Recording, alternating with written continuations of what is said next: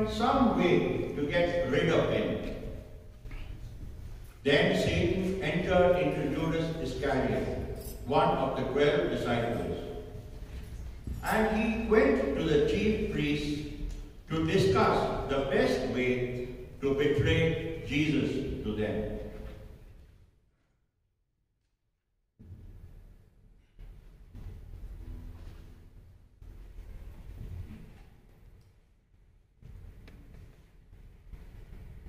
Judas walked over to Jesus and kissed him on his cheek. With a kiss, Judas, you traitor, how can you do it so known so long? With a kiss, you'll find out later how you regret when you know you're wrong. This is the moment that I've been dreading. This is the same hope, this is the No, my friends, don't try to fight them. Leave them alone and let them have their way. So they seized him and led him to the high priest's residence, and Peter followed at a distance.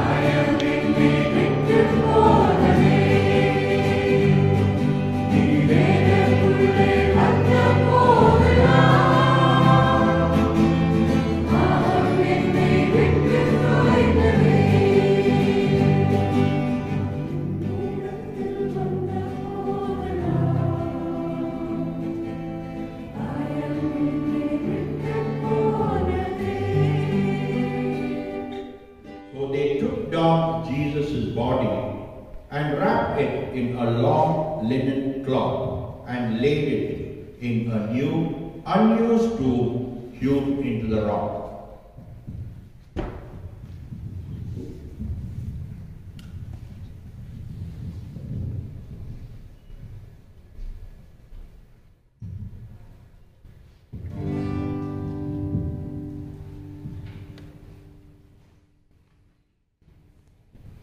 Carry me back to Calvary's mountain. There's where my Savior died for me upon the trees. There's where He speaks to my spirit so sweetly. No other place could be of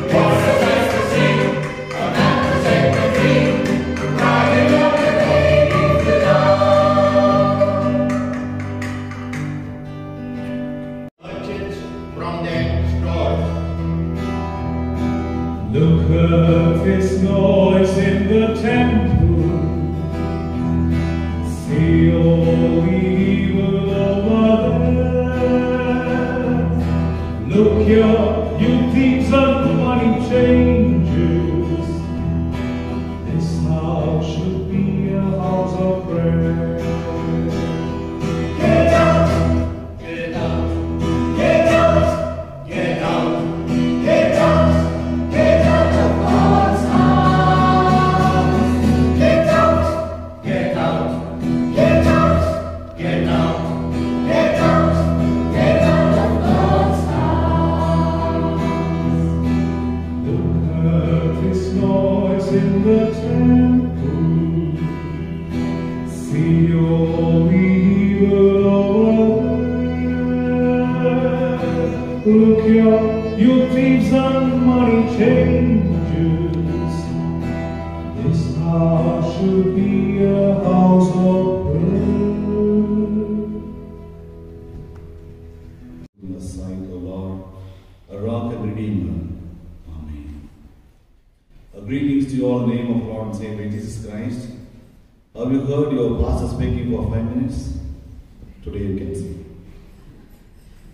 Okay. Cross, a new vision of the Messianic age.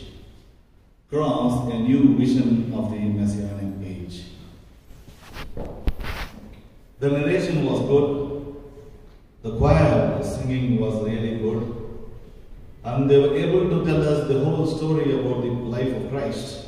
Why Christ came, how Christ suffered, how he was betrayed, how people responded to him, and all that we were able to info from the singing.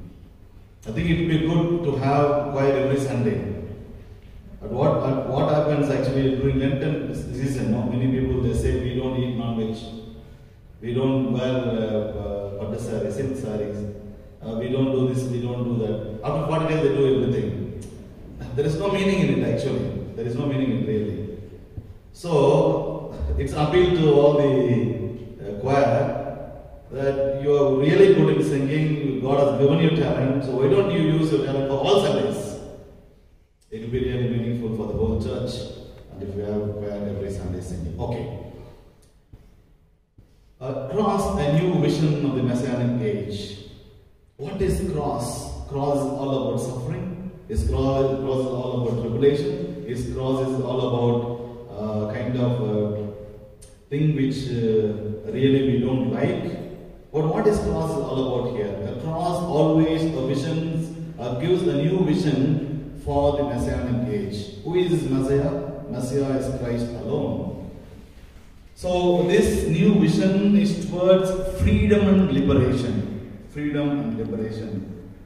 A new vision, I've got 2 points, very simple points for you to ponder and just have it in mind, keep it in mind, and then when you go back to your home you can open your Bible and read from 2 Corinthians chapter 1 verses 3 to 11, a consolation by the cross, a new vision called consolation by the cross. Consolation by the cross, if you read from 2 Corinthians chapter 1 verse 3 verses from 3 to 11, you could see many, at least 8 times, you could see the word occurs as consolation, consolation or consoles. Repeatedly it says, consolation by the cross. I'll just read one verse for you. Blessed be the God, the Father of our Lord Jesus Christ, the Father of mercies and God of all consolation, who consoles us in all our affliction, so that we may be able to console those who are in any affliction with the consolation with which we ourselves are consoled by God. See, it's very much poetic and rhythmic, but then it's got very in-depth meaning in it. We are all consoled by the cross, because we undergo many times many sufferings and many tribulation, but then we have consolation by the cross. When we look at the cross, we do draw a consolation, because Jesus Christ suffered more than us, and he went through all sufferings. So when Jesus went through all sufferings, he helps us to console ourselves and also console those who are really suffering and undergoing tribulations. So it's a challenge for all of us on this Passion Sunday, that when we look at the cross, it gives new sign, a new Messianic age. What is Messianic message is that we can be consoled by the cross, and we can also console others by the cross. And my second quick point, a new vision, liberation by the Messiah. A new vision, liberation by the Messiah. So when we read from Luke chapter 18 verses 25 to 33, 25 to 43, we could see, 35 to 43, we could see that blind man is coming there. Jesus was towards Jericho. After he foretells about his death and resurrection, he is suffering. He goes towards Jericho, and it so happened that on his way there was a huge crowd following Jesus Christ. Even today we have got many people following the leaders, community leaders, during this election time. Many people are following them, and people are shouting, people are moving here and there. And because of this only, the COVID also, has got second wave and is increasing. But they don't want to stop that, but they don't want to close down everything, right? But here, a blind man was crying out. He was asking, who is this going ahead? Why is so much of crowd? Why is so much of noises? And the blind man, there was an answer from the crowd. It is Jesus who is going ahead. Then he said, why don't I call upon Jesus? So he cried, he shouted, Son of David, have mercy on me. Son of David, have mercy on me. And then there were a group of people who was sternly ordered him to not to speak out. They wanted to calm down his noises. What does it really indicate? What does it really teaches us? There are many people even today, those who are willing to come out from their oppression, from their marginalized situation, from their whole lot of suppression. And there are people who really suppress them not to come out of their bonded life, not to come out of their slavery life, not to come out of their sinful nature. There are people, those who are very happy that if somebody is remaining in their own slavery, if there's somebody remain in their own bondage, then we are happy. No, at times the political leaders, at times even the church leaders, they try and see that some people are kept in the same way, because they don't want change to happen. If these people are changed, if these people are liberated, if these people are freed from their captivity, and then what we have to do, and what to do with our own powers and positions. So here there was a group of people who sternly ordered him to not to speak out. But then again he raised his voice. Because he cried out, because he made his voice loud, and Jesus heard his voice and then said, who is that shouting? Can I meet him? And then they brought him towards Jesus, and Jesus asked him, what do you want me to do? A simple question, what do you want me to do? You may wonder why Jesus is asking, what do you want me to do? He's a blind man. Obviously what he needs touching, he needs healing, he needs restoration. But Jesus asks, what do you want me to do? Because there are many people, even still today, those who are blind, visually impaired, visually challenged, whatever you call, but then they want to beg every day and lead their life. So Jesus asked me a straight question, what do you want me to do? And he says very plainly, Lord Jesus, I want to, can anybody say? See the vision. Here is the crux. See? The vision. Again. It is not I want to see. I want to see again. What does it mean? What does it indicate? What do you understand from this? I want to see again. Yes, exactly, Matthew. He was able to see before. He was already at a sight. Somewhere the other way, somewhere struck, and he lost his sight. So he said, I want to see again. I want to see the colors. I want to see people. I want to see people walking. I want to go to temple and worship God. I want to see again. I want to bring back my sight. Can you help me, Lord? There are people who lived a life, a worthy life.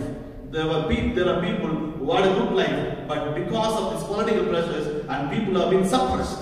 Now people are crying out, Lord, we want to come again. We want to come out of the life. We want to be liberated. We want to come and see Jesus Christ. We want to see the Lord Almighty. We want to worship the Lord Almighty. Can you help us? It's a challenge for all of us, my dear friends. The cross gives us a new vision of the Messianic. What is Messianic message here?